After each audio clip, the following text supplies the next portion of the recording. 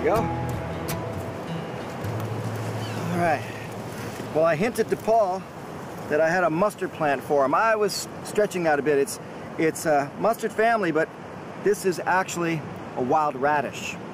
And you still have that spicy note when you bite into it. Let me see here. And I want the tender.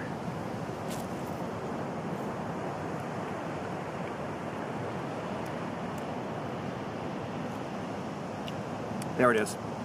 Let's get into some identification here. The leaves can definitely be mistaken for a mustard plant. They are rarely pinnatal.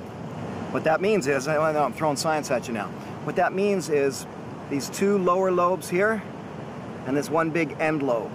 And if you look closely, you can see that they have bristles, not fine hairs. Mustard plants have fine hairs, true mustards. This is wild radish and it's got bristles. Every part of this plant is pretty much edible.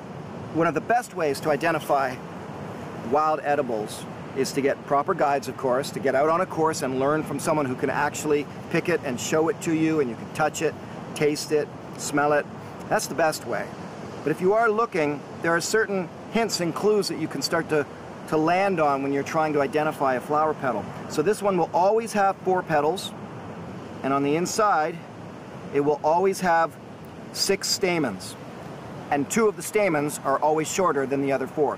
Now, as I said, you can easily mistake the leaves for a mustard plant. However, you will not be mistaking it for a look-alike toxic plant.